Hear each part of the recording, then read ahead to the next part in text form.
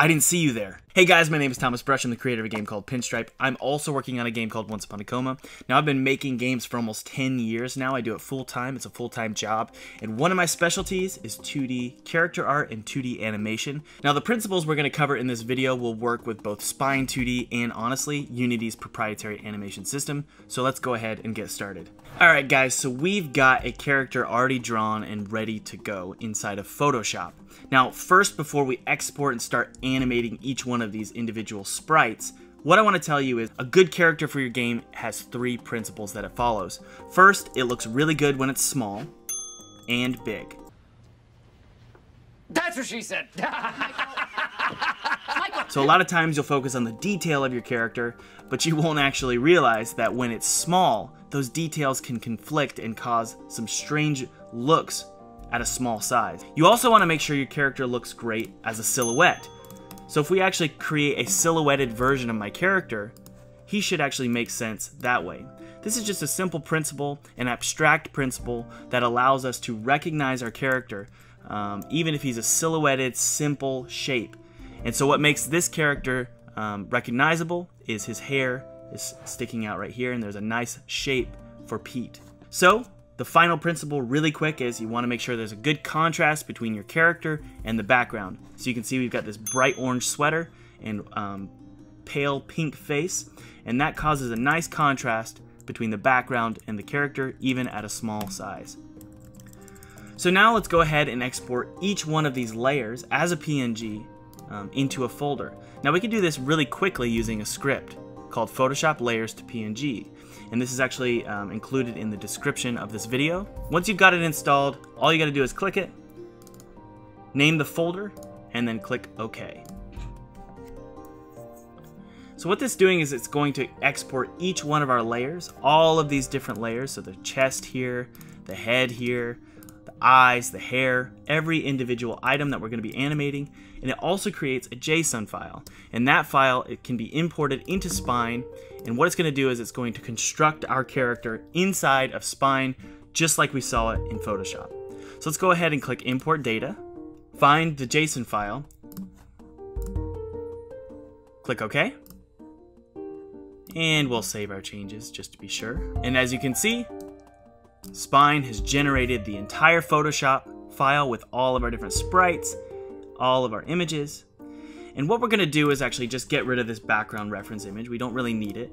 And we're going to drag all of our sprites to the origin here and then put him sort of flat along the horizontal. That's where I like to put my characters. So he's at 0 position right here. Now let's click on our root, and the first thing we're going to do here is, starting from the root, we're actually going to create a bone called body. So let's just name this really quick so we know what it is. Once we've selected the initial bone called body, we can actually start laying out the skeletal structure of Pete. So don't really think of it as a skeleton per se, like the fully anatomically correct skeleton. Rather, think about how your sprites are going to be interacting with the skeleton. So I know I want to do a chest skeleton. And once that's selected, I can actually just select again. It'll create a child element. So the arm will be connected to the body. And now we can create another arm, which will be connected to the bicep. And the hand will be connected to the arm. So as you can see, they're being created as children. So once we've done the arm, we want to actually go back and select the original chest bone here and do the same thing here. And then again, we want to do the same thing for the head. And the hair is connected to the head, but be careful, you want this hair to be connected to the head.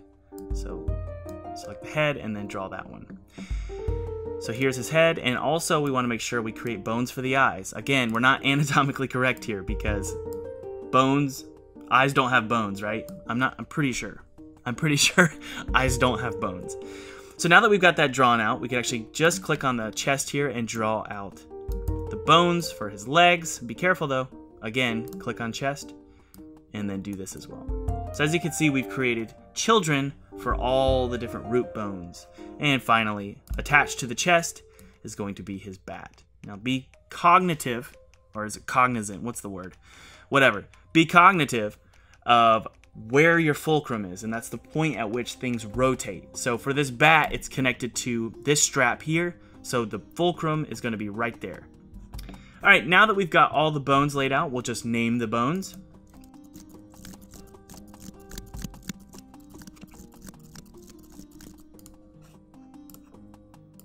Oh boy, oh boy, oh boy. Looks like we've got everything laid out. Doesn't that feel good? Now we can actually move our character around. This is always a really fun thing to do. So look how cool Pete is. He thinks he's so awesome. And so we can move everything around. So just double check, make sure everything is animated properly, or rigged up properly. Looks good, looks good.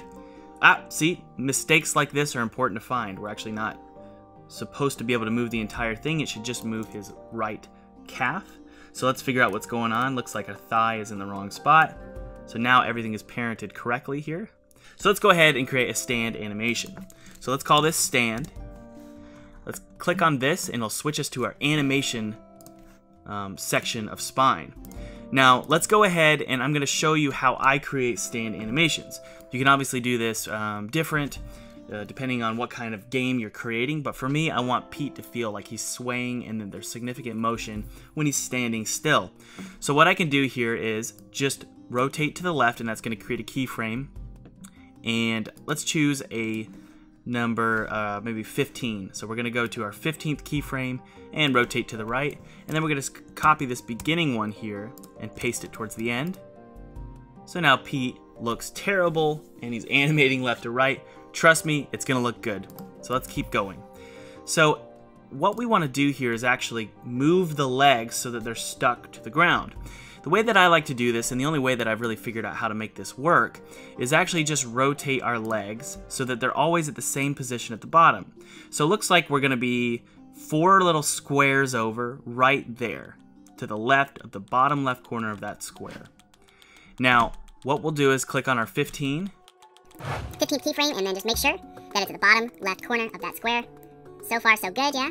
Let's see here, maybe bring it up a little bit. Just like so, maybe bring it down a little bit, make sure we can try and, there we go. And let's just do the same for this guy over here. So, the beginning state, we want to make sure that the beginning state of this is actually copied and pasted at the 30th keyframe, so that it loops. There we go. And let's do the same thing with the right leg here. So, he's going to be directly to the right of that bottom right corner of that 4th square. So go to our 15th keyframe, make sure it looks identical. I would say he's probably going to be bending that leg a little bit because he's leaning on it. Good. And make sure we have a keyframe here as well. Whoops. And copy and paste all of our stuff. That just makes it simple and safe. So now he's sort of leaning on his leg. See that? I think we could probably straighten out this leg a little bit more. There we go. We could probably straighten it fully. So he's going to have a cool little stance here like this. So it doesn't look great, but just trust me. Let's keep moving. And we're going to add some smoothing and some offset to make things feel heavy and weighted. So let's start at the beginning here. Everything is going to be moved to the left, right? So you can follow these principles with a lot of your various animations. So everything will be moved to the left. His whole body is swaying to the left, right? His hair, let's go pretty exaggerated just so I can get my point across. So move everything to the left. And on the 15th keyframe, remember he's slanted to the right, so we'll move everything to the right. Just like so. Even his back. Now remember, we're not doing anything with his legs because they're pretty much stuck on the ground. Move his head to the right and his hair to the right. Make it pretty exaggerated with the hair, I think that'd be a good idea. Yeah. So he's going to be swaying a lot, and I'm just trying to get my point across here. Alright, so once all that is animated, we can actually just go ahead and, honestly, just copy all of the first frames and paste them on the 30th. I know we keep doing that, but you get my point. So here he is swaying like a crazy man, and we will smooth those out using this curve button here, and it actually will smooth out every keyframe, so there's easing between each keyframe. But we're actually going to exaggerate it a little bit so that it starts off really slow, increases quickly, and then eases very slow to the next keyframe. So here's Pete being weird. Now it looks strange, right? Like, what is he doing? Well, we can follow a simple principle that you can use on all of your animations, and that is simply offsetting bones in their movement as they descend down a joint. So for example, the hand is the furthest thing away from his chest, or the connection to the chest. So we can actually use this offset tool here and offset all the way over to maybe the 11th keyframe. Let's do the same with this hand, but maybe go to the 10th. Now, as we go up the arm, it will be less and less and less. So that's maybe the 7th. And I'm talking about this, I'm using this as a reference point right here. So maybe the 7th or the 6th. Let's do the 7th one for this one. I think that's the 8th one. Then, as we go up the arm, it just gets less and less and less. So, we're having an offset occurring for these arms here. And I think maybe we should probably, for this one, do something like this. Let's see here. There we go. Pete's arms are slowly starting to drag behind the body, making them feel a little bit more limp, a little bit more heavy. Now let's do the same for his head here. Make it feel like a really heavy head. So we can actually offset it to maybe 7. Let's see how that looks. Looking good, Pete. All right. And his head, or his hair, we can offset a lot because those are the last thing connected to the chest. Now that piece should probably be moving. Yep, we want it to be a little bit different than the other piece of hair. That is how you could create simple stand animation, and you can apply those principles to honestly everything you're creating, from jump animations to running animations to attacking animations, giving a lot of weight to your player.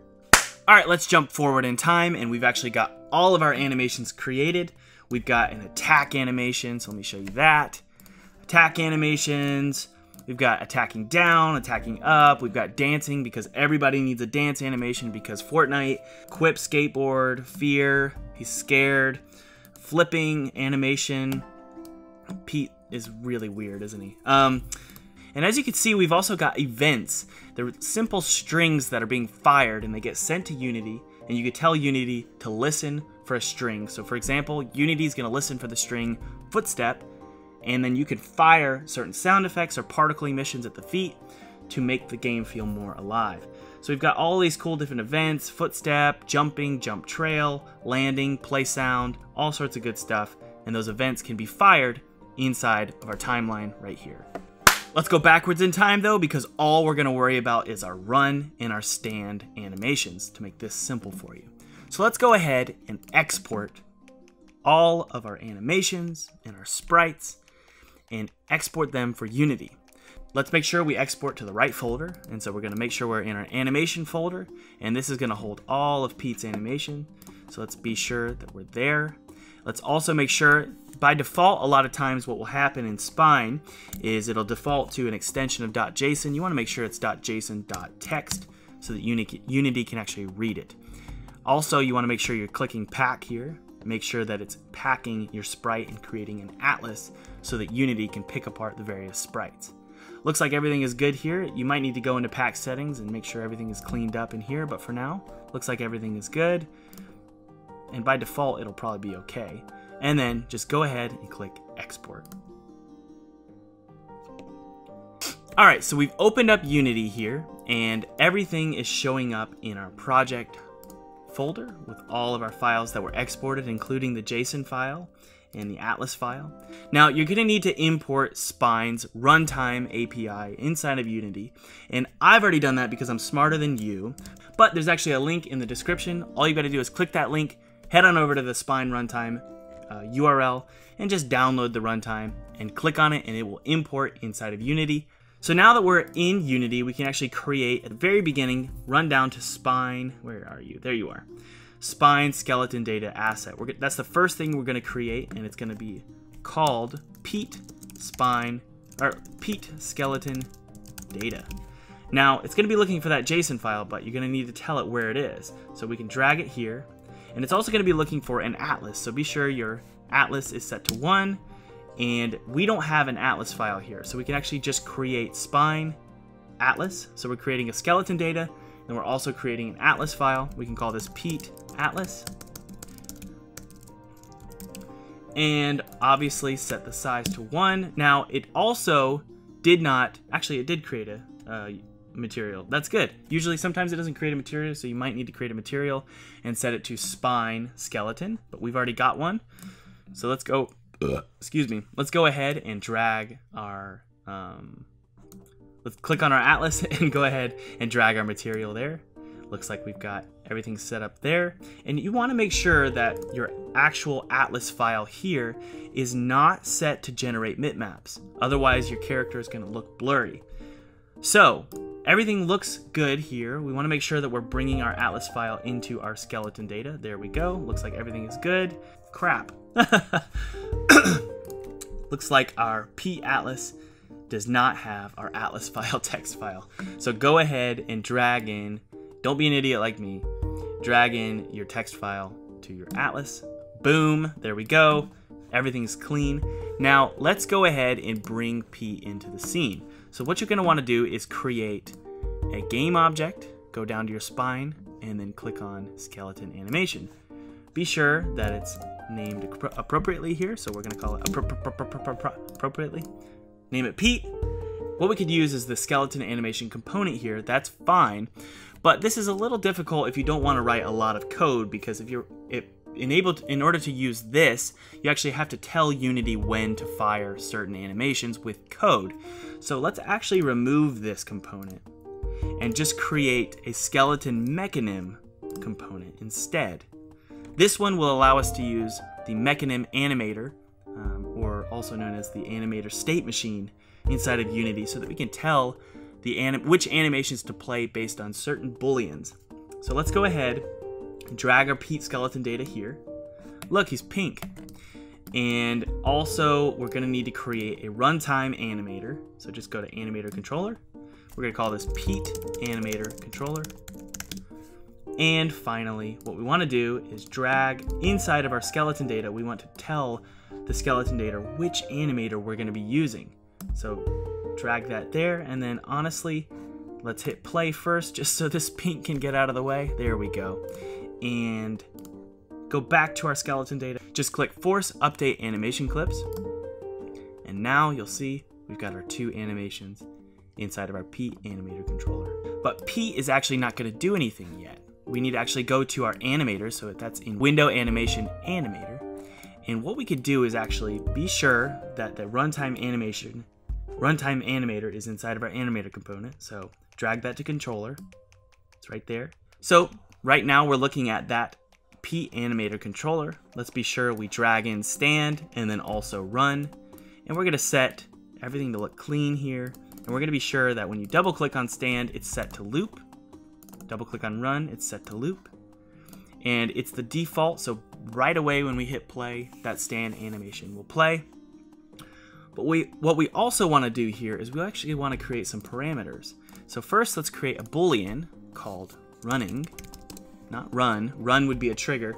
We're going to call it running, and it's going to be a boolean so that when it's set to true, Pete will always be running. When it's set to false, it goes back to stand. Now we right click on this and create a transition, and we tell that transition, select the transition, and we tell it a condition of running equals true is what's going to cause it to run. Now make another transition back, which will tell it to stop running and go back to stand if it's set to false. So now we can hit play. Let's actually save it just to be sure. Hit play. And let's go ahead and set our camera to perspective. And we should probably move it up and decrease that field of view. So there is Pete. Let's copy these so we can paste them in later. There's Pete standing like a weirdo. We can hit run.